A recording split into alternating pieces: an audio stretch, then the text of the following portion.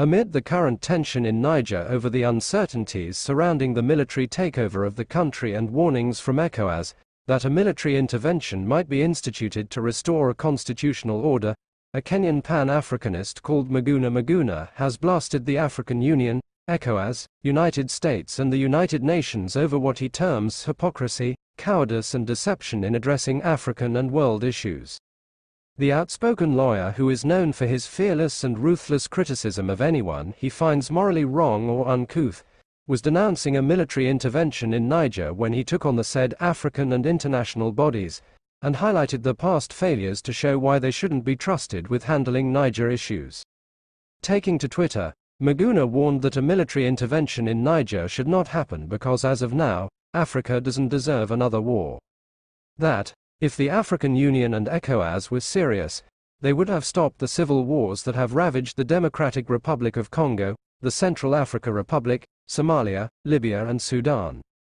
But they have failed to stop those wars, and therefore any intervention in Niger will just create another Somalia, Libya or Sudan. He also called on Africans to stop depending on other foreign powers, or those they think are their friends in handling or solving their challenges, warning that, if the so-called friends of Africa were honest, they wouldn't have assassinated Patrice Lumumba of Democratic Republic of Congo, Amilcar Cabral of Guinea-Bissau, Thomas Sankara of Burkina Faso, Samora Machel of Mozambique and Muammar Gaddafi of Libya. On how the United Nations is failing in its obligations, Miguna said that, if the UN Security Council was legitimate, Africans, Haitians and Palestinians would not be dying in their millions as they watch. In conclusion, he called on Africans to boldly denounce the manner in which those international bodies have been handling African and global issues, because he says they're rarely successful in their missions or rather interventions. That, we must be bold enough to call out the hypocrisy, deception and cowardice of the African Union, ECOWAS, IGAD, the West and the United Nations, and say that, enough is enough.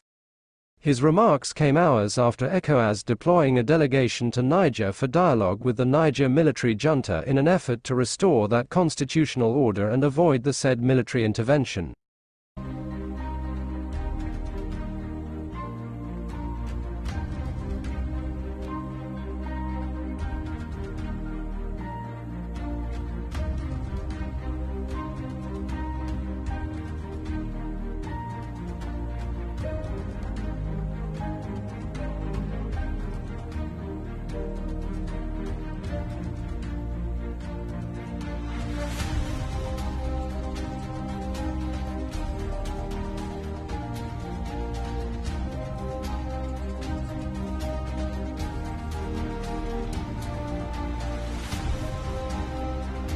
Do you agree with Miguna on this and blame African problems on foreigners, or do you challenge Africans to grow up and establish better and predictable governance systems in their countries so as to avoid crises like those we have witnessed in Francophone West Africa, Libya and Sudan?